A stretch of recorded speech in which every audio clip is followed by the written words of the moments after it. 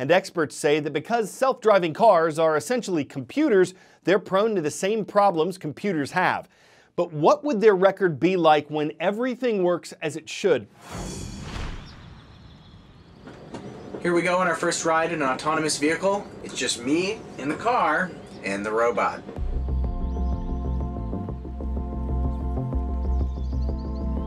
Everything we do from here on out is going to be the autonomous vehicle taking full control.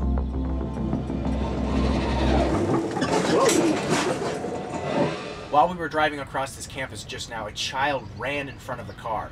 And as promised, the autonomous vehicle did its job. It stopped. 1.25 million. That's the number of people who die in auto accidents every year worldwide. In the United States, more than 40,000 people were killed in accidents in 2016, 6% more than the previous year. It's much worse than all terrorist attacks, and much worse than all plane crashes. And we never really talk about it. I'm on a mission here. When I was 18 years old, I lost my best friend in a traffic accident due to a split-second bad decision. And I felt it was just such a waste. And as a technologist, I felt, I gotta fix this. I actually believe with only self-driving cars, there will be no accidents. Cars don't text, they're not distracted, they're not drunk, they pay attention all the time. They're just so much better than people. That's the goal, but how do we get there?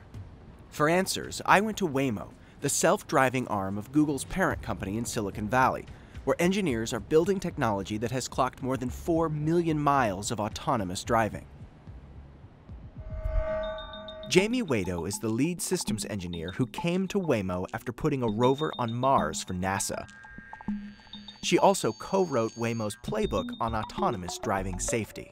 We have layers of safety around the vehicle. We have radars that can see the speed of things, so we know if they're moving or static objects. We have lasers, LiDARs, that paint a 3D image of the world. They can see a football helmet 2 football fields away, and they can see 360 degrees around the car. And all of that allows us to see things and see them very far away and see them at high resolution to make all of those decisions and understanding about our world. So you can see the things playing out in front of you and you can slow down and respond safely. Before I left, I had to ask, what's more difficult, getting driverless cars here on Earth or putting a rover on Mars? It's self-driving cars by far. So when are we going to know that these cars are safe enough to drive? I asked a lawyer who's an expert on that very question. This is one of the really tough questions, not just how safe is safe enough, but how do we know that the vehicle is that safe? How do we know? How will we know? We don't, and we're not sure.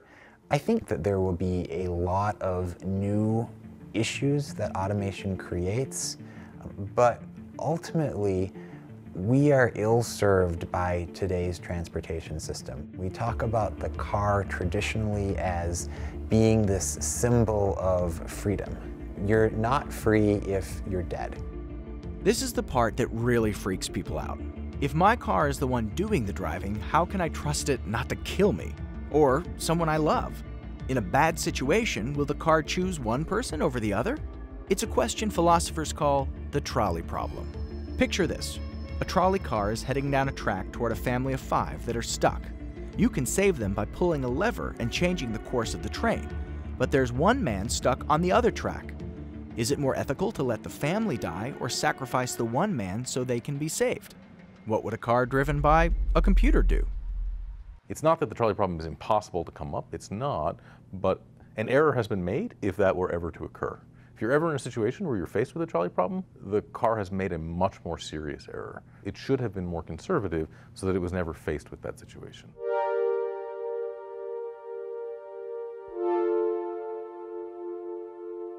In other words, we may be thinking about this all wrong.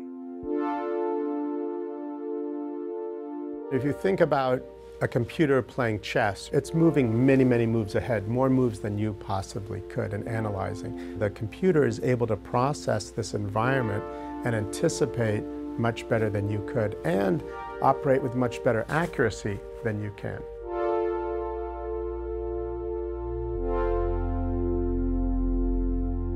We're able to track objects all around the car and detect them with superhuman levels of perception. This, of course, all assumes that the car is in working order. But these cars are computers after all.